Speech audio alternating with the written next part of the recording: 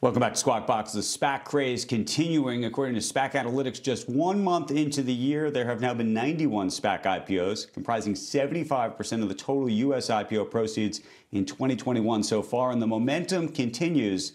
This morning, private aviation company Wheels Up is joining that party, announcing a deal to go public through a SPAC merger expected to close in the second quarter. Robert Frank joins us with that story. Robert. Good morning, Andrew. Well, Aspirational Consumer Lifestyle Corp, that is a SPAC tied to LVMH. They are merging with Wheels Up, taking Wheels Up public at a valuation of over $2 billion. That is double its valuation just 2 years ago. This will make Wheels Up the first standalone private jet company to go public. Now, the SPAC's going to put in $240 million investments in the PIPE. That will bring in another $550 million. You got T. Rowe Price, Franklin Advisors, Durable Capital, and Dan Loeb's Third Point, all in that PIPE. Delta Airlines, which has a stake in Wheels Up from merging Delta Private Jet, they will also be a meaningful shareholder after the deal. Now, the private jet industry has rebounded quickly from the pandemic, with business for many of these companies back or near back to pre-pandemic levels. Wheels Up flew more than 150,000 people last year and owns or manages over 330 aircraft. Aspirational will also help Wheels Up expand overseas and become more of a global lifestyle brand. Aspirational's CEO, Ravi Takran, who helped lead LVMH's expansion in Asia, he's going to join the board and help advise the company. The deal expected to close in the second quarter. It will trade on the New York Stock Exchange under the ticker symbol UP, which, Joe, may be one of the best ticker symbols I've ever seen. UP. Back to you.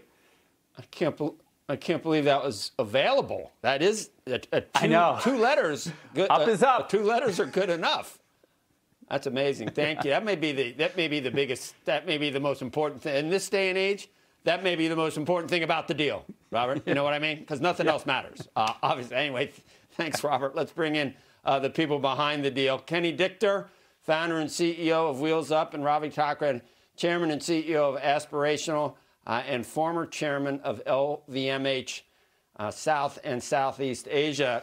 Seems like a great partner, Kenny. I'm thinking, and welcome, Ravi, in terms of expanding the brand, just in terms of luxury. What a great partner, but obviously coming with LVMH experience. But Kenny, how long's it been? Because you used to come on the show, and you were a marquee jet guy. Then you started Wheels Up. How long was it? Is today some type of anniversary for that? Joe, on August 1st, 2013, I was right there on the set. We weren't at home, but I was on the set, and we announced Wheels Up. And it's 7.5 years to the day. So that means something great for us. And Squawk has been a great partner as we've announced some great things. I know, Joe, you were there for Justify and American Pharaoh. We got Tom Brady in the big game. Tom, we've been flying since day one. It's really a great day and a testament to all the people that work with us at Wheels Up, and couldn't be more proud to have Ravi as our partner. Ravi, you could theoretically move this into what? I mean, you're talking about what? You tell me. What other areas are we talking about with the Wheels Up brand that would work globally? Look, with my 20 years at LVMH and about a dozen years doing private equity, I've seen the best brands are built which go beyond the functional utility and create an emotional bond with customers and create a trusted community of customers. At Wheels Up, that's exactly what is at play. And also, I've seen whenever a good category combines with good company and a great leadership team, that alchemy always produces successful outcome. Now, here we have an addressable market, large and growing. 90% of the people who can afford to fly have not flown private jet. 95% of the planes are sitting idle. Just using next-gen technology to connect them itself is a great play that company is bringing in. We, having worked with LVMH, I've seen the overlap between luxury brands and private jet customers is almost complete, be it from fashion, be it from beauty, be it from jewelry, be it from champagne. I think we can bring that experience and that connect to the benefit of Wheels Up to create into a world-class brand.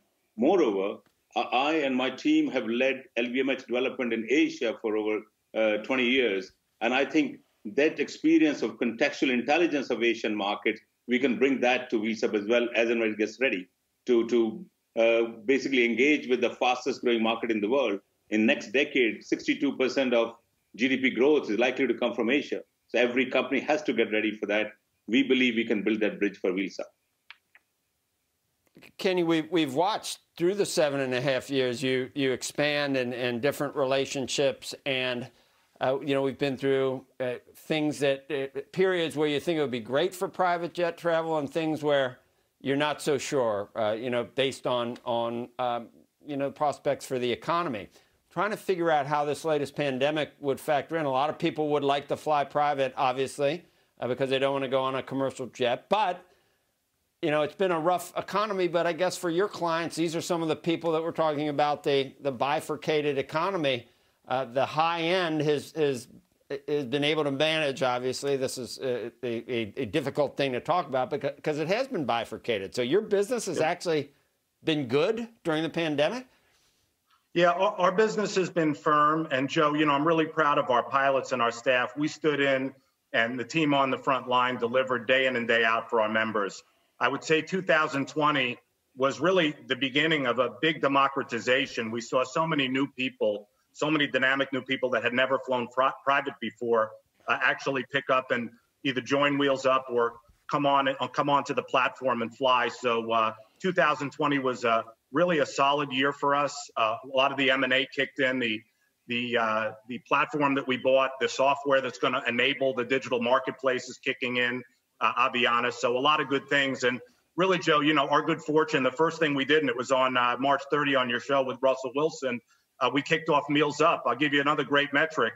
We're over 50 million meals on Meals Up. So thank you for the air there.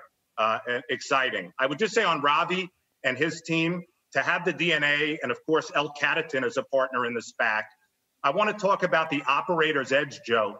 The SPACs that have an operator like Ravi, and he's an operator's operator, have a 40% better outcome than just SPACs that are financially sponsored. So, we chose well here.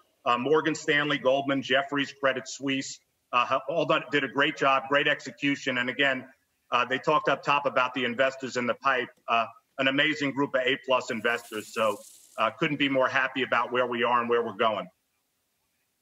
What do you need to do, Kenny, and what will this enable you to do in terms of more product offerings, expanding your base? You want to get to a point where it's like Uber, but it's still pretty expensive, and prices need to come down. I guess that would come from having the planes. I don't know. Do you need to share planes? How will it work? Joe, it's simple. First off, we're bringing $790 million of fresh capital to the business. And of course, with the public currency, we'll be able to be very strategic in how we go out and globalize while we democratize and digitize. But you said it up top. I mean, we need to, in real time, facilitate through our software that operator community coming on and having a plane where you need it, when you need it, at any point in time. So it's real time. It's connecting millions of customers with tens of thousands of airplanes in real time. And that's really the key to the growth here. We built a dynamic membership model that I'm really proud of. But here's the pivot to the global marketplace, the digitization. We want to be the Airbnb, the Uber of the sky. And I think that this transaction, this partnership with Aspirational and El Catatin, that takes us a step closer to getting there.